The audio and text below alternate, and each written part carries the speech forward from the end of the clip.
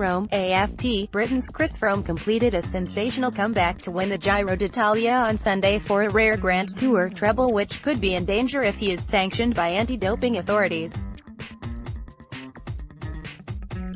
Froome, 33, became the first Briton to win the race in the Giro's 101-year history after a 115 km closed-circuit race through the streets of the Italian capital.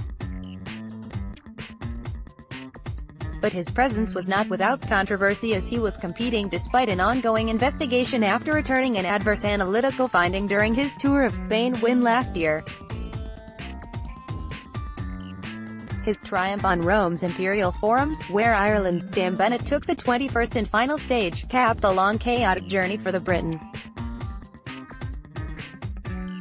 From the departure in Jerusalem, a historical novelty of this Giro, to the Alps of Piedmont and Valle d'Aosta, the four-time Tour de France winner endured what he called the greatest battle of my career, sitting fourth overall 3 days before the finish. Froome seized the race leader's pink jersey on Friday after capping a 80 km solo breakaway with a stage win, and held it all the way to Rome. Froome is now the reigning champion in all three of cycling's Grand Tours, the Giro d'Italia, Tour de France and Tour of Spain, and becomes only the third rider to achieve the feat after Belgian Eddy Merckx, 1972-73, and France's Bernard Hinault, 1982-83. I'm still pinching myself. I can't believe I'm here, said Froome. This is the dream to have all three jerseys in the space of 10 months.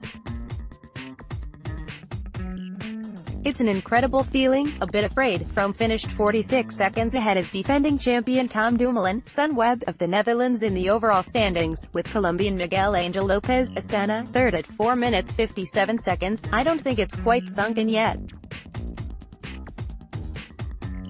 I hope it will over the next 3 days, added Froome, who was competing in the Italian race for the first time in 8 years. I've always been a bit afraid of coming here.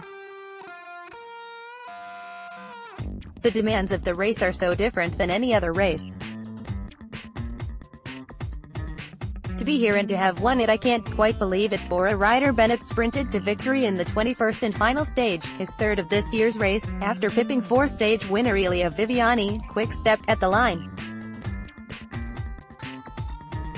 Froome's maiden Giro triumph has also set up the possibility he could target a rare Giro d'Italia Tour de France double in the same calendar year, the last achieved by Italian rider Marco Pantana in 1998, but his stunning success is partly overshadowed by controversy as the British rider continues to compete despite an ongoing anti-doping investigation.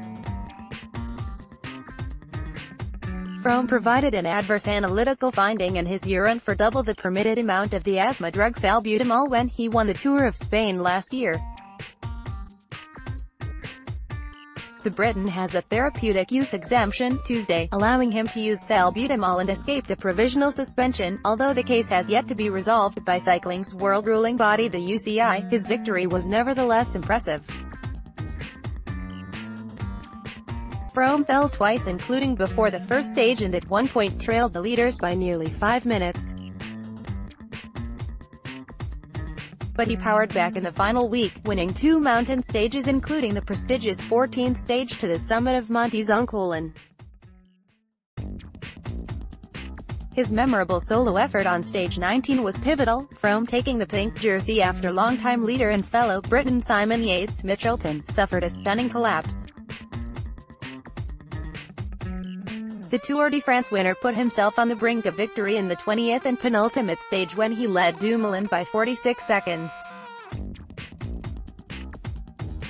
And he defended his overall lead Sunday through the essentially flat streets past some of Rome's iconic landmarks. It's great to be able to soak up the atmosphere on the road, the monuments and the crowds, said Froome of the stage, which neutralized with 7 laps to go for security reasons, leaving him to just cross the line to ensure victory.